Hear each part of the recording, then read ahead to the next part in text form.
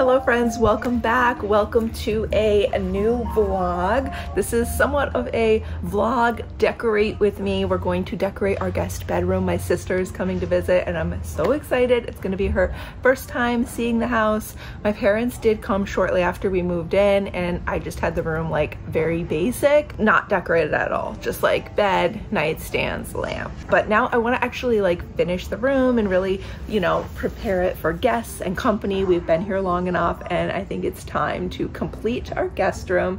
So I did do a DIY art piece and with fabric. So I went for like a sculpture fabric art piece on the wall, and spoiler, it did not come out as expected or hoped, but I did get an art piece out of it and we will be hanging it up. So anyway, I'm gonna share that with you guys, but I think what we'll start with is let's go and do the room first. We'll start setting up, do all of our prep for the guests. I'm gonna share with you guys kind of like a checklist I've put together of what to add for company, for visitors, just so our guest room is like finished and ready. So I'm gonna share it with you guys and then I'll share the artwork, the fabric, sculpture fabric, DIY wall art piece with you.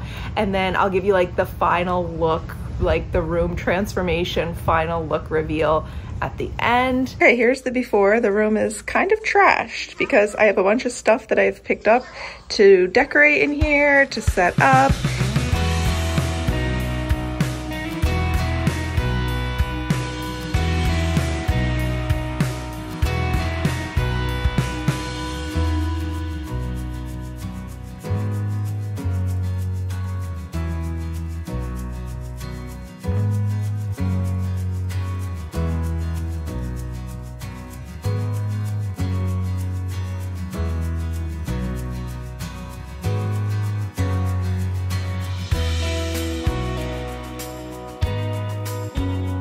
I think the pillows are looking a little bit sad and I don't have any sham covers for this set. So I got this set in Home Goods and I was gonna see like how it looks in here. Home Goods, right? $30 for both. And I think they're really pretty. I liked the stitching detail in here. I feel like I needed to like iron these sheets or pillowcases or something. They look so wrinkly, but I just need to figure out, maybe this will look good in front of it. The other thing that I got is this little pillow. I can't actually figure out if it goes this way or this way. But I thought it was like the perfect coastal collection because it fits with kind of our beachy or, you know, coastal boho look, like very modern and neutral. The coral and the fish like beaded on here, the detail. I think it's just very coastal in a subtle way. So I liked that. And what was the price? Oh, I was gonna say $12.99. I did get two other pillows. Oh, they're both small. Okay, so that's our only larger pillow option. The other ones are, oh my goodness. Okay, so another option to go in the front would be this one. Okay, so both of these are Target options, this one and this one. I don't know though, because I feel like they would be too small to really hide your wrinkly pillows in the back. So I'm kind of thinking that this goes in the front and then I keep these two. There's two other options. Okay, so just looking at this, I don't like the darker one. I do like the lighter one. It's a great match. The texture's nice and everything in here, but I can't stand how we can just see like the wrinkly sheets. So what if we tuck this fold toward the inside so that on the outside of the pillow you just get like the clean neat side. All right, so oh yeah, we have to put the glass top. All right, I'm thinking I'm keeping the coastal pillow. I think it really completes the room. Does IKEA still make these glass tops? I don't think so. No, this is. We got this like a long time ago, right? Yeah. Back when the mom, the mom dresser had these glass tops on them. This was really nice to protect your surface, especially if you're gonna set like a drinking glass or anything liquid up there. Perfume bottles, cosmetics.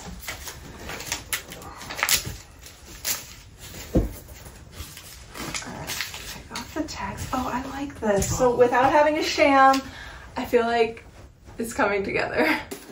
So I picked up these Studio McGee lidded boxes. They're kind of like they feel a little bit like a faux leather. And at first I thought the top would be hinged, but the top actually just lifts directly off like that. And I'm thinking, first I was thinking that it would be good for just any kind of like essentials that you want to have in your guest room. And I think it's perfect for that, but I decided to do the smaller one with the essentials and then this larger box to put snacks and goodies in. And I have a little assortment of things here. We've got some cashews. These are little individual packs for on the go. These are roasted salted cashews. I also picked up some of these IQ bars. They're a plant protein bar, chocolate sea salt. I think I've had these before. Pretty sure I've had the IQ bars and they're pretty good. It's not high in sugar and it does have a lot of protein in it. Maybe put one of these in, we'll see. I got a couple to put in the car. I thought the tropical splash would be fun. Also picked up some gum. Oh, and then I also, let me show you guys. So in this drawer, I also did some assortment of popcorns that you could take on the go, and then some little mini water bottles to take on the go. These little packages, they're like half the size of what I thought they would be, but that's okay because I think they'll still be like convenient for an on-the-go snack.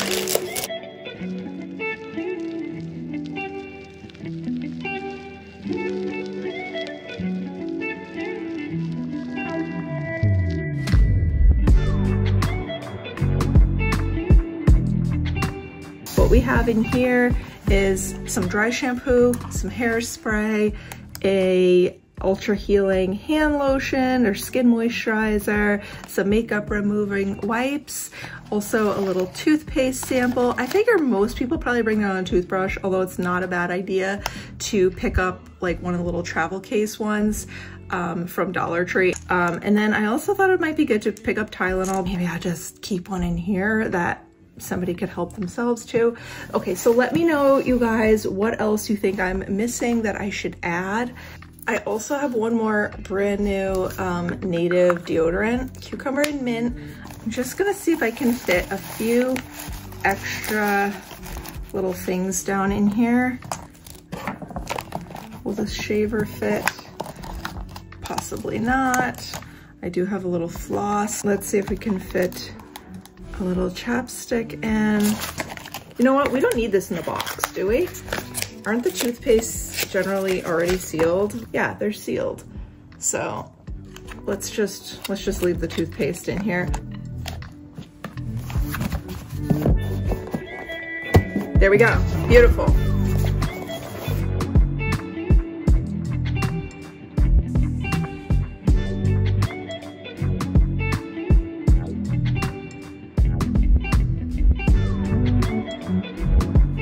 Also, I heard for your guest room, you should provide a laundry hamper. And I thought that was a great idea. If something's wet, maybe you want to hang it somewhere, depending on, you know, the situation, if you're going to hang it in the bathroom or not. Really wanted to do like a wicker woven rattan type laundry hamper, but those usually have a fabric liner on the inside, and like you're not going to want to put anything wet in there. So I got the same one for the guest room that I have in our bathroom, in our master bathroom. I really like it. I'm gonna link it for you guys. It's plastic.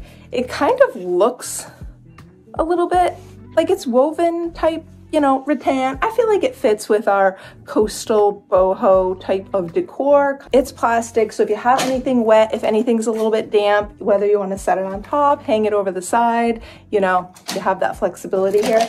And it's a slim, like narrow fit. So in our last house, I was keeping this hamper in between the wall and the washing machine. We had like a narrow little space, and this fit beautifully. perfect. So anyway, I think it's gonna fit nicely right in here. And the other thing I realized that was missing is a trash can, wastebasket.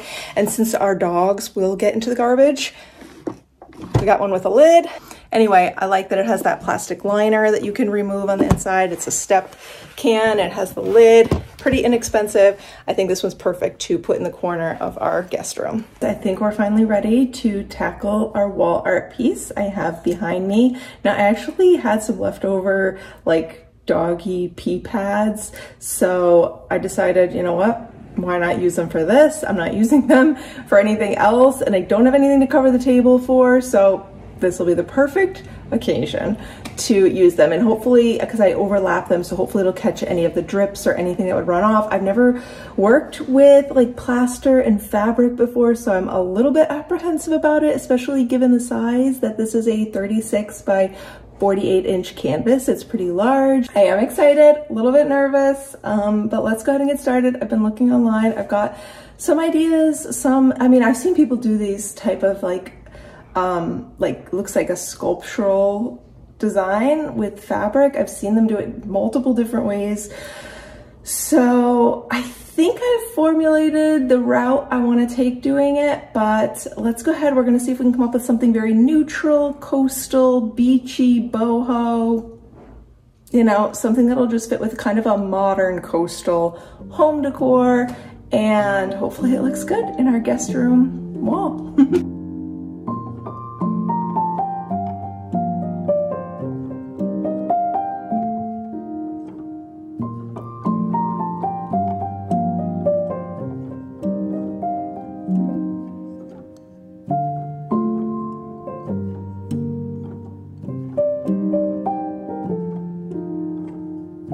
I started out with this wall art canvas DIY by taking a bowl of some water and mixing some plaster in there. I picked up this material at Michael's in the fabric section, and then after I got this to kind of being like a loose, runny pancake batter, I added some wood glue in here as well, and then I went ahead and just covered my material in this. But you guys will notice that there's a lot of sections left where, for whatever reason, this particular material wasn't very absorbent, and the plaster was kind of clumping on it and not fully absorbing into it. I don't know if I should have left it more wet and runny. Either way, you guys will see this didn't go quite as smoothly as hoped.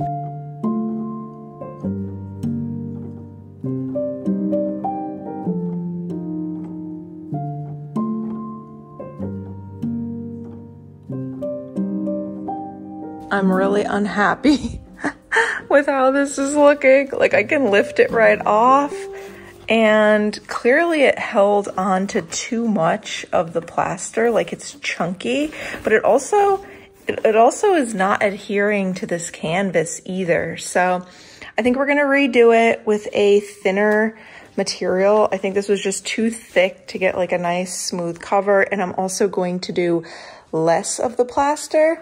And I think I'm gonna completely skip the wood glue in it. I don't know if that created an issue, but we'll see. I'm thinking of painting a coat of the Mod Podge, maybe right onto the bottom of the canvas where I'm gonna lay this down, and then just mixing the plaster and water, which seems to get super hard normally. I think I have too much wood glue in here though, because like the plaster should be hard and it's still like very wet and like it's crumbly in spots, but clearly this is supposed to get hard and it's quite flexible. So I think, I don't know. The only thing I can think would be it's got to be the wood glue that did this, that it's just not, like maybe I had too much of it in there. Probably that's why. But let's redo this with a thinner material. I'm going to use like a sheer curtain panel, and hopefully I can get that less like thick crinkles and more like gentle waves. You guys, I am so disappointed with how this turned out, but seriously, this has gone nothing like what people describe. So I don't know. I don't know if it was the wood glue or just that this material was so thick that the plaster wasn't like mixed well. I don't really know at this point.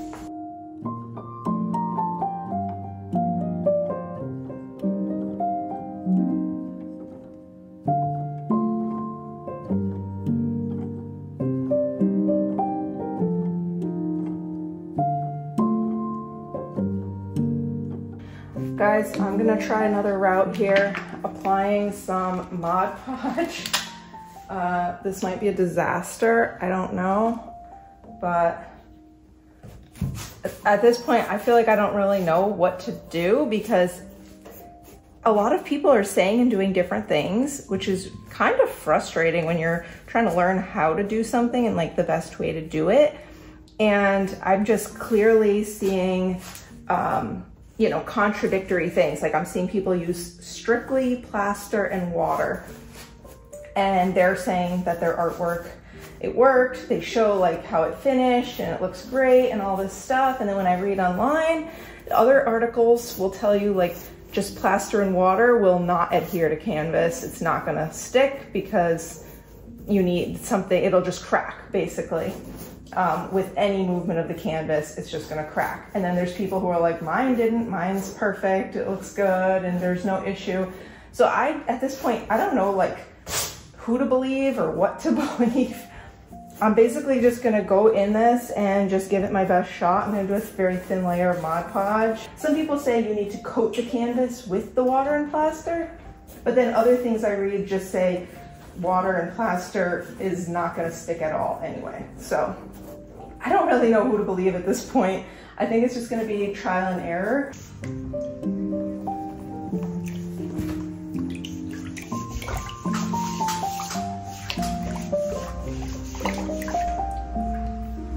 I don't know. I'm gonna try to make it kind of like a thick milk consistency.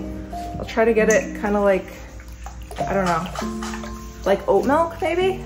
Should I do gloves? That is the next question. You know what, I'm not gonna do gloves because I don't have the latex gloves. I know you should probably like, it would be good to use gloves, but those big rubber ones, honestly, they made it really difficult for me yesterday to shape the fabric just because they were so thick. So, you know, I can go wash my hands after. Look, it's just, yeah, I'll wash my hands as soon as I'm done. So it's way waterier than yesterday.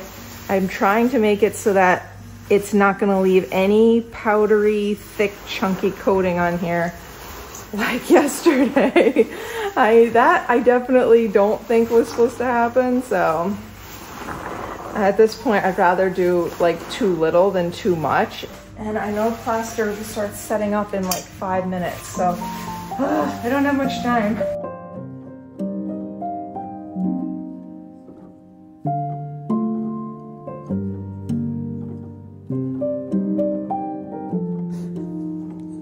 So this has now, it's about 9 p.m. This has been drying since, gosh, what time? Maybe about 5 or 6 hours now.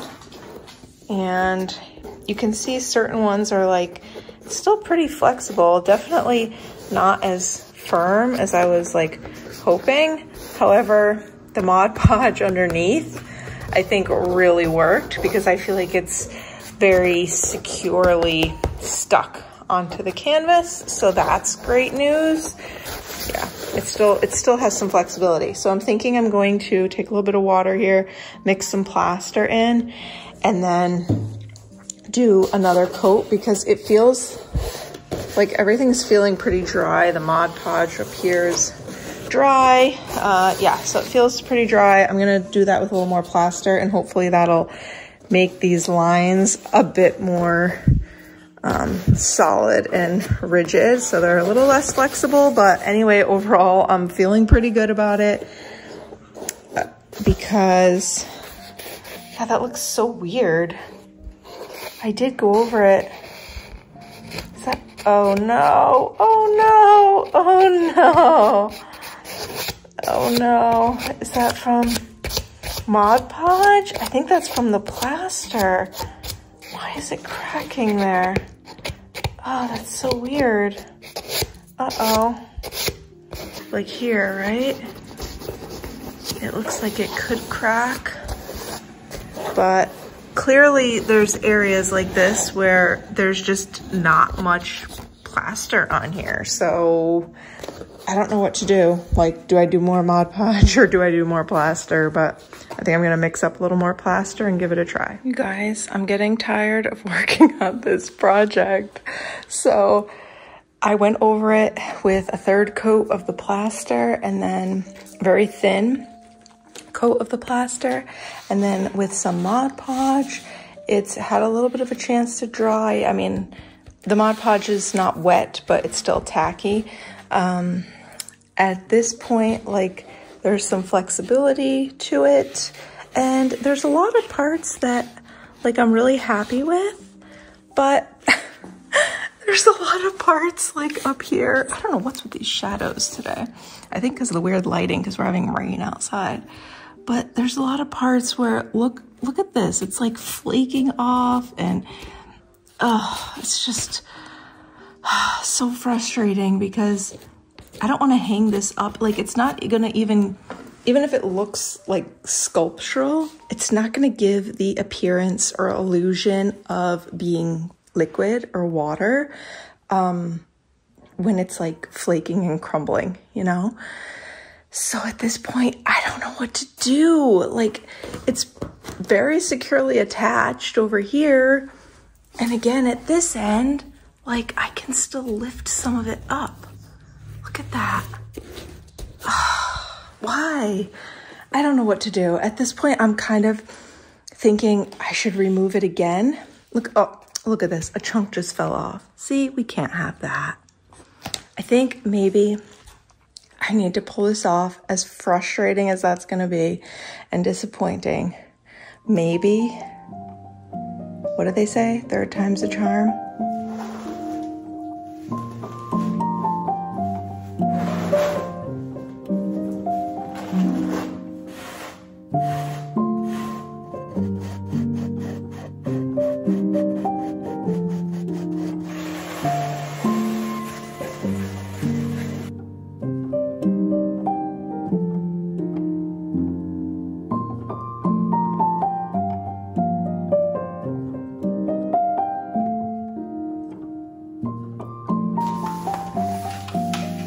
I'm also going to iron this material because I don't feel like having the wrinkles be an issue, and I don't know for sure if they were an issue, but I think it was making it harder. It was just making it take longer for me to get it, you know, smooth and neat. And I think, you know, if you're going for just a random art piece, I feel like this would be so much easier, but every wrinkle, I felt like I needed to get it in place correctly because I was trying to give the illusion of waves and water.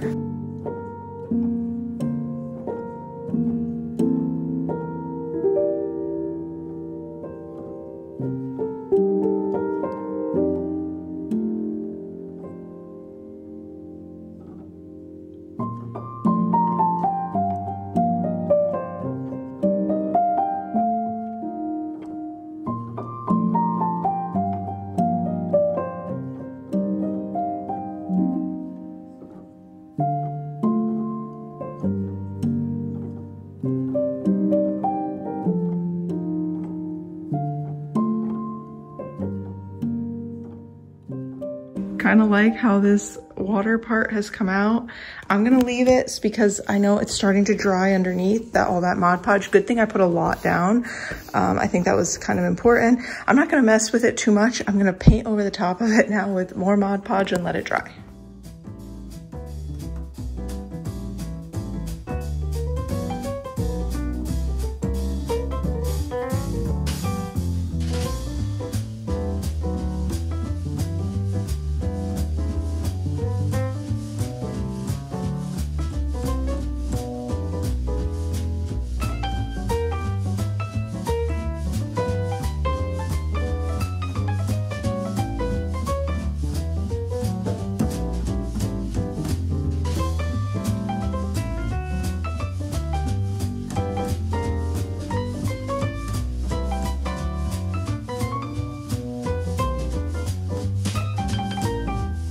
So I thought this iridescent bronze was really pretty looking, and I want to just kind of like tap and fleck some of it across this brown portion.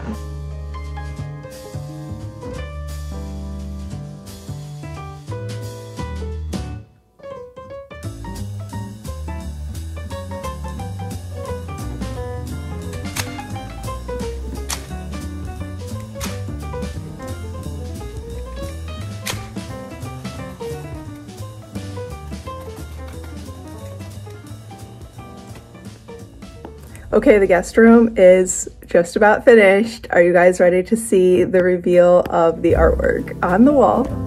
And here is the reveal of our guest room.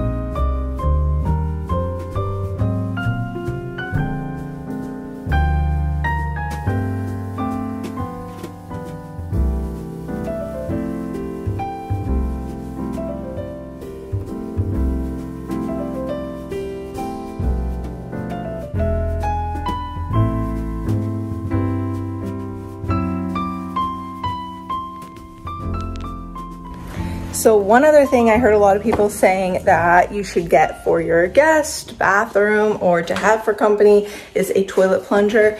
So we technically have a toilet plunger, but I think I should have 2 plungers, one in each bathroom that a guest could use. And then it has like this thing, so you put it down in and the top closes on it. So here is a look at the guest bathroom. And I do need to wash that mat. I'm gonna throw that in the washing machine, but here's how it's looking. I picked up some purple shampoo. I know my sister mentioned she likes purple shampoo. My mom picked this one up in Ross. Actually, she picked up both of these, so I just leave them in here. My sister or mother-in-law can use it when they're here. We have some towel, oh, what is this? I need to cut that little tag thingy off. We've got some towels here from Target. Yeah, I think these are all from Target. Extra toilet paper. I unwrapped them because I think the white is just prettier out of the wrapper. And then up here I have full bath size towels, and here's hand towels. So one thing we never did in here was actually put a place to set like shampoo, conditioner, and things like that. But I feel like maybe I should add something. What do you guys think? Should we add like a little corner stool to put some like bottles on, or we could put a rack on the wall? I'm not exactly sure, but I feel like we should probably do something so that it's not just sitting on the floor over there. And then we just have our hand soap, Q-tips I like to leave here. I wanted to show you guys the closet over here as well. So this is basically a storage closet, and these are my garden covers in here. Extra like toilet scrubbers, toilet paper, paper towels, and then just have like extra blankets for when the kids have sleepovers or anything like that. And then, so basically I had these left over. We didn't need them. They're from our last house. Nobody's using them right now at the moment, and so I thought maybe it would be perfect. I just got these little Dollar Tree stickers. I had them already in my craft stuff, and I figured, you know what? Let me make a section for like my parents and sister. Oh, my mother-in-law too. She's here the most, so I put hers right in the front. But for them especially, just because in case they want to buy anything here and leave it, they'll have a place to do that. Like when they go shopping here, if they want to keep some of their own products here, they'll be able to do that. So let's have a quick chat on sound machines. I'm very curious. Do you guys like to sleep with complete quiet, stillness, peace, quiet, silence? Or if you like to have a background noise or sound machine, background sound, sleep music. What do you like? So personally, I kind of like, if I'm going to have a sound machine on, I like it to be green. I think it's called green noise. I really like that. It's basically like white noise, but I think it's a little bit like lower, deeper sound and less of, like, a lot of them can be more of a static sound. And I think this one, if I had to describe the difference, some sounds more like TV static, and I feel like the green noise sounds a little bit more like you're under the water, kind of. It's like a deeper sound than like a high, like shh. Sorry for my bad sound effects, but let me know if you guys like a sound machine. Are you more like the white noise, or do you like something more specific, like thunderstorm, rain on the roof sounds, ocean waves, wind? You know, what kind of sounds do you like if you had to use a sound machine? Okay, let me show you guys what we have now for our Easter lunch. We've got a regular lasagna with cheese, with ricotta, and then this one is a tofu one. I'm trying a new recipe. I did put spinach in here, but it's like a tofu cashew ricotta, and I tasted it. It was really good. Well, I didn't taste the lasagna, but I tasted the cheese portion. It was really good. So hopefully this came out good. And then pineapple upside down cake. I have to take it out after.